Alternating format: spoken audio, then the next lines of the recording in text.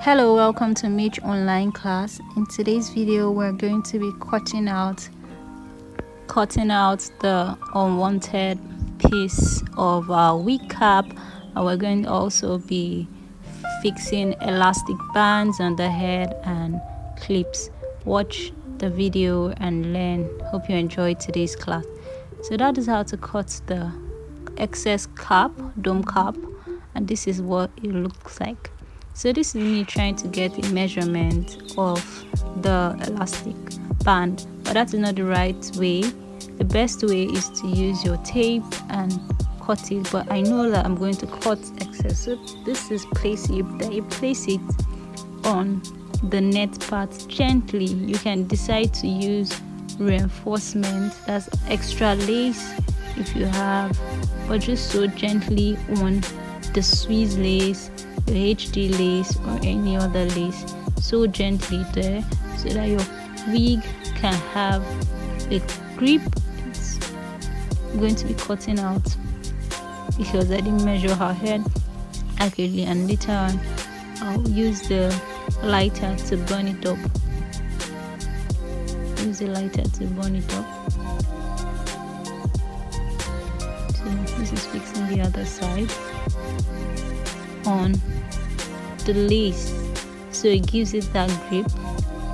Remember to leave excess lace because this is a 13 by 4, not cut yet, just a little bit. So remember to leave excess lace so when you're installing, and when you're wearing, or when your client is wearing, it fits perfectly. So this is how you stitch your hand stitch. You can use the sewing machine as well, but this is a hand sewn wig.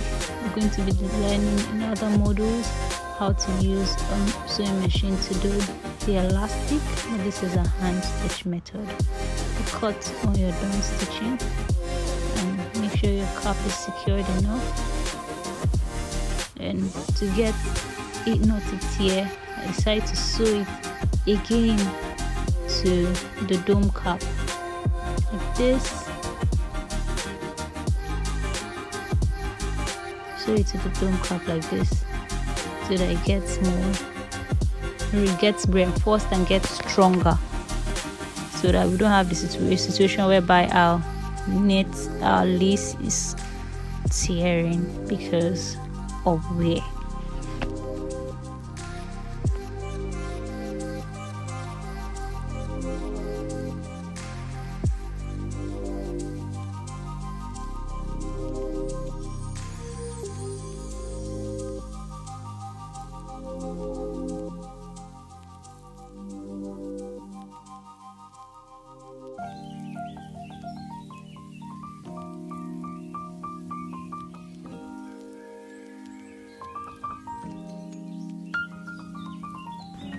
So you sew both sides like that and it's secured.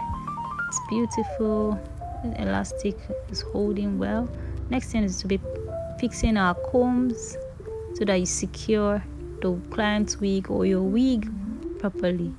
You place it on the back and sides wherever you want to put it, then you start stitching it and making sure it's secured and it doesn't spoil. So that's how you secure your wig, by putting an extra comb behind and in front and by the side. There are different types of comb. This is the one I got off AliExpress.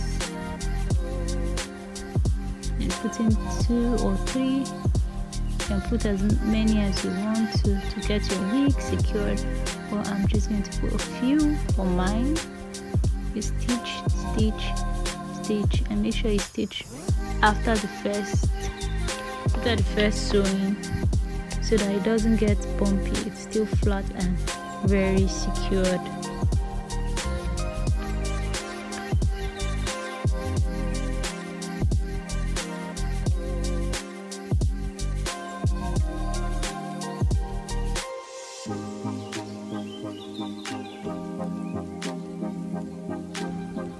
So we are done. I'm just using 2 for now. I'm changing my mind instead of using 3. This is what we have. So this is the final look.